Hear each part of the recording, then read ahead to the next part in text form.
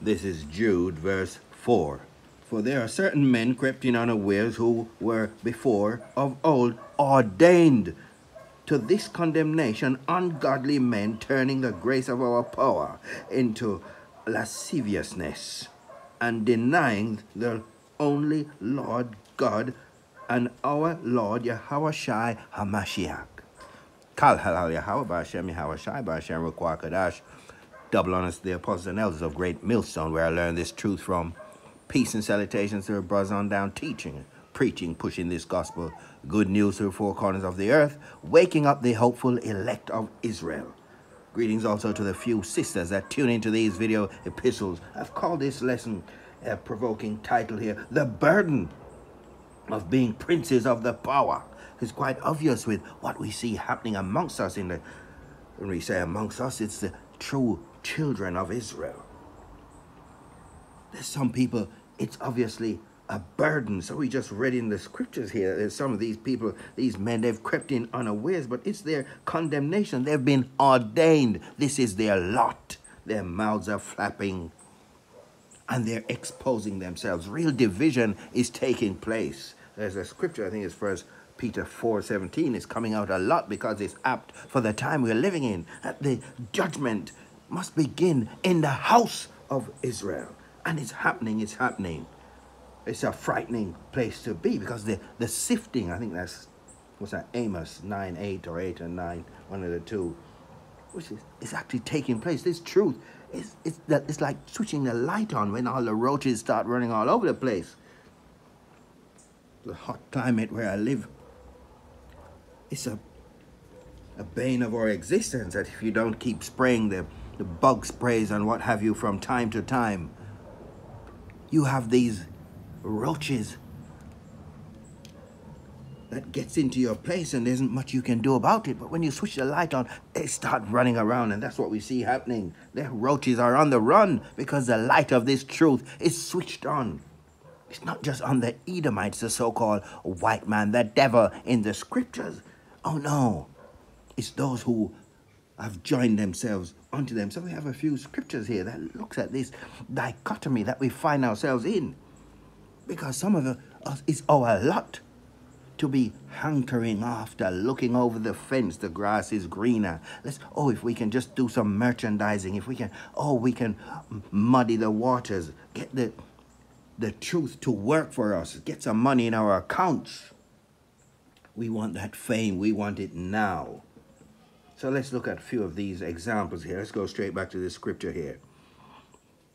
I mean, it's exhaustive. There's so many scriptures you could get, but let's just read Jude 5. I will therefore put you in remembrance, though ye once knew this, how that the Lord, having saved the people out of the land of Egypt, afterward destroyed them that believed not. I think we're going to get a couple more here. Let's just go from 10. You could just read all of this, really. It just fits the time that we're in. I mean, an elderly brother, senior in the ministry, have passed on. And you've got these people who are bad-mouthing this man. It's incredible to watch from here. I find myself saying that a lot recently. You scratch your head, what's going on?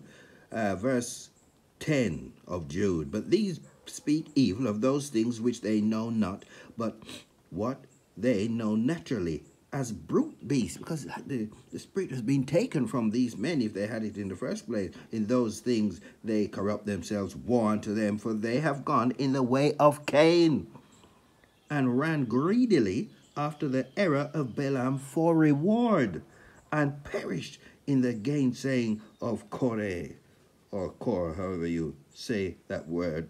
These are spots in your feast of charity, when they feast with you, feeding themselves without fear. Clouds they are without water, carried about of winds. Trees whose fruit wherewith without fruit, twice dead, plucked up by the roots. Raging waves of the sea, foaming out their own shame. Wandering stars, to whom is reserved the blackness of darkness forever. And Enoch, The seventh from Adam prophesied of thee, saying, Behold, the Lord cometh with 10,000s of his saints to execute judgment upon all, and to convince all that are ungodly among them of all their ungodly deeds, which they have ungodly committed, and of all their hard speeches, which ungodly sinners have spoken against him. These are murmurers, complainers, walking after their own lusts, and their mouth speaking great swelling words, having men's persons in admiration because of advantage. We might have to get back to that before we finish and just read the rest of that chapter, because it fits these people with their mouths flapping. It's just like, it's like they're taking turns. One week it's this, the next week is that. What's going on here? This sifting is taking place. Let's have a look here at this parable. Yahweh Shai is speaking. This is Luke with this parable we know very well. Let's just have a quick. The prodigal son, where is it? 15, Luke 15. I think I was just going to read 12 to begin with. And the younger of them, we know the story, of course, said to his father, the two sons, Father, give me the portion of goods that falleth to me. And he divided unto them his living. Let's just jump to 20. Just want to make a quick point here. And he arose and came to his father, but when he was yet a great way off, his father saw him and had compassion and ran. I always love when I read this. It's obvious the father was looking out for the return of his son, and fell on his neck and kissed him. All this is red letter, Yahushua is speaking. And the son said unto him, Father, I have sinned against heaven and in thy sight, and I am no more worthy to be called thy son. But the father said to his servants, Bring forth the best robe and put it on him, because he was in a state, he didn't look good, didn't look like one of his sons, and put a ring on his hand and shoes on his feet. Imagine the state. He had spent everything. He had nothing. He was hungry, he was famished. His clothes didn't look good, he wasn't wearing any shoes. And bring hither the fatted calf and kill it, and let us eat and be merry. For this my son, this is verse 24, this my son was dead and is alive again. He was lost and is found, and they began to be merry. There's so many ways you could go with this, but I just wanted to bring the point here and to stay focused on the weight of expectation. This younger son, he thought the grass was greener. I can't take the weight of this being in this house and the weight of the expectation of being a prince under my father. I was just looking at that aspect of this story when I was just putting this lesson together and thinking, the haste, I want it now, this attitude. Give me what my portion is today. I want it now so I can go off and live riotously amongst the other nations. I want to be like them. This burden of being Yasharala, which means he, Prince of the Power. That's who we are, the true children of the living God. His name is Yahweh, meaning he is he to be the existing one. His only begotten son who's speaking this parable is Yahweh Shai, meaning he is a redeemer, savior, high priest, and mediator in the heavens. They've given us bywords, calling us all kinds of names. Negroes, Latinos, Native Americans, the dispersed, the diaspora. And so we was trying to get amongst these people. It's happened over and over. It's a repeated pattern in our history. Let's get one, although we've called it the sons, but let's have a look at the daughters, sons and daughters. Let's get one here. A lesson I done some time ago, speaking about Dinah. Let's just get 34, Genesis 34 and 1. And Dinah, the daughter of Leah, which she bare unto Jacob, went out to see the daughters of the land. And we see what was the result of that. These were the daughters of the heathen. And she ended up being raped for her troubles. I mean, it's a harsh example to use. It says I'm being mean to use this as an example here. But we see what happened by this longing to be with. I just want to be like these other people. It's like the expectation in the house of the Most High. It's some people's lot amongst us to be yearning, looking out. The grass is greener. And just a side issue here, because we see when Jacob thought he had lost his, let's read Genesis 37, and Jacob rent, verse 34, and Jacob rent his clothes and put sackcloth upon his loins and mourned for his son and many days.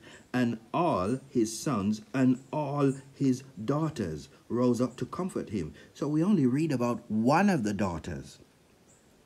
And the only reason that we seem to be reading about it, or why it's in the scriptures, because all these things are there for our learning, is to get the example of what happened. But it's obvious here that he had many daughters, because it says, and all his sons and all his daughters rose up to comfort him. But he refused to be comforted and said, for I will go down into the grave unto my son's mourning. Thus his father wept for him. So this is when he thought he had lost Joseph and they couldn't find him. So this recollection here only speaks of one daughter, Dinah. So we always say, oh, he's got just 12 sons and one daughter. But this is obviously saying here he had many daughters, but it only speaks about Dinah. And why? It's because it's telling us something. That Dinah was looking out, came out from under the protection of the father's house. It's like it's a burden. So she's going to be looking out. And for her troubles, what happened? She went out to spend some time with the daughters of men, the heathen, and ended up being raped by one of the men amongst these daughters. You see? And then you'd have to read the rest of the story to find out what happened. Who's getting amongst these men, the heathen? There's a price. And sadly, some of us in the house of Israel are about to pay that price. Let's get back to the New Testament here. Matthew 11. I was going to read 6. And blessed is he whosoever shall not be offended in me. That's Yahushua speaking, but we're on our way to verse 27. All things are delivered unto me of my Father, and no man knoweth the Son but the Father, neither knoweth any man the Father save the Son, and he to whomsoever the Son will reveal him. Is that Son revealed in you today?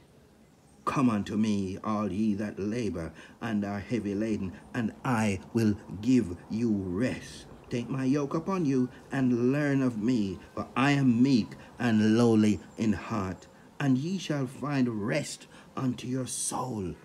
If your soul has found rest in our power, you shouldn't be looking out, fighting and speaking against those who have been laboring for decades upon decades. For my yoke is easy and my burden is light. We're different to the other nations. We shouldn't be spending our time yearning and wanting to be like them. Let's just get one verse here or two. Let's see, Exodus 11, 6 and 7. And there shall be a great cry throughout all the land of Egypt. The modern day Egypt, that's America, Babylon the Great. Such as there was none like it, nor shall be like it any more. But against any of the children of Israel shall not a dog move his tongue against man or beast, that ye may know how that the Lord, whose name is Yahweh, doth put a difference between the Egyptians and Israel. Whether you like it or not, you're different. Let's get 2nd Ezra. You're Yasharallah, he prince of the power. 2nd Ezra 16. Let's start at 67. Behold, the Most High himself is the judge. Fear him, leave off from your sins, and forget your iniquities, to meddle no more with them forever. So shall the Most High lead you forth, and deliver you from all trouble. For behold, the burning wrath of a great multitude is kindled over you, and they shall take away certain of you, and feed you, being idle with things offered unto idols. Well, which is the big major one we're looking for, something offered unto idols. Is that under the skin technology spoken about the charagma, Revelation 13 and 16. We can't wait for them to bring it. That's what's going to shut a lot of these people up. because the Spirit is going to be on them to take it.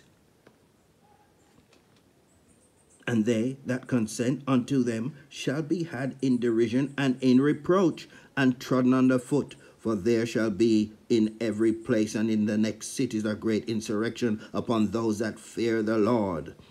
They shall be like madmen, sparing none, but spoiling and destroying those that fear the Lord. For they shall waste and take away their goods and cast them out of their houses. These people are going to be on the run. Their mouths are flapping. Oh, they've all this hip-hop, their mixtapes and all the rest of it. We're going to see in that day what a gone.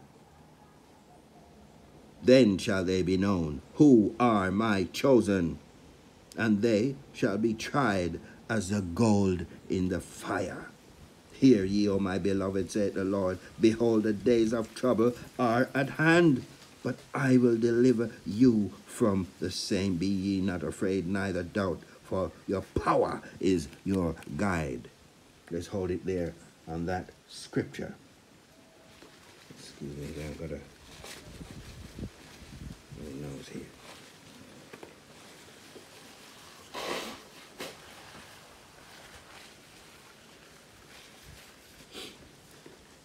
Let's get some more in the Apocrypha.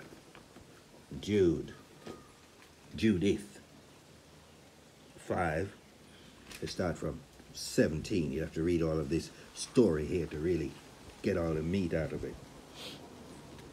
And whilst they sinned not before their power, they prospered, because the Most High had hated iniquity. That hated iniquity was with them. Let's read that again.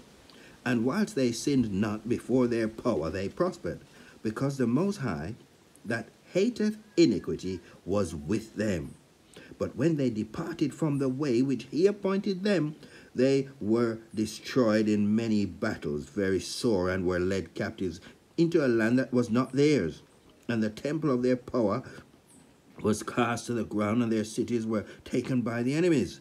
But now are they returned to their power, and are come up from the places where they were scattered, and have possessed Jerusalem, where their sanctuary is, and are seated in the hill country, for it was desolate. Now therefore, my Lord and Governor, if there be any error in this people, and they sin against their power, let us consider that this shall be their ruin, and let us go up, and we shall overcome them.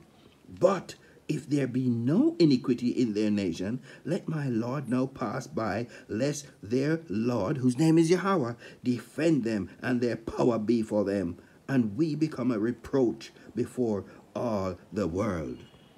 So we see it's clear here that the other nations, those same nations that our folk, those who are preordained, it's their lot to be looking over the fence, to want to get some of their money and their goods and their fame, to be well known.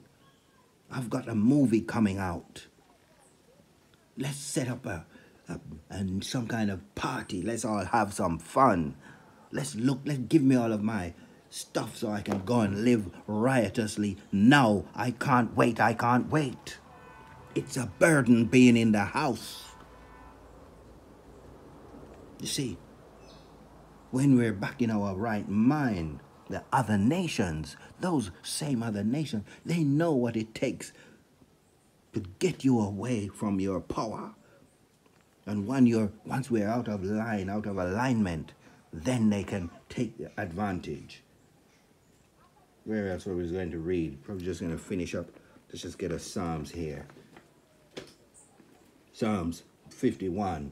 Let's go from 9. Hide thy face from my sins. Let's start 8. Make me to hear joy and gladness, that the bones which thou hast broken may rejoice. Hide thy face from my sins, and blot out all mine iniquities. Create in me a clean heart, O power, and renew a right spirit within me. Cast me not away from thy presence, and take not thy Holy Spirit from me. It's obviously that's what has happened with much of these people. The Holy Spirit of the Most High, the Ruach HaKodesh, is taken away from these people. Restore unto me, this is verse 12, the joy of thy salvation, and uphold me with thy free spirit. it's taken away. And so they're waxing worse and worse, as the scripture say. Let's go back to Jude, and let's go from 17. But beloved, remember ye the words which were spoken before of the apostles of our Lord Yahushua, how that they told you there should be mockers in the last time, who should walk after their own ungodly lusts. These be they who separate themselves, sensual, having not the Spirit. But ye, beloved, building up yourselves on your most holy faith, praying in the Holy Spirit, keep yourselves in the love of the Most High, looking for the mercy of our Lord Yahushua unto eternal life. And of some have compassion, making a difference, and others save with fear, pulling them out of the fire, hating even the garments spotted by the flesh. Now unto him that is able to keep you from falling, and to present you faultless before the presence of his glory with exceeding joy, to the only wise power, our Savior, be glory and majesty, dominion and power, both now and forever. Amen. We give all honor, glory, and praise to our power. We're not burdened with this truth. We're not offended in our Savior, whose name is Yahushua.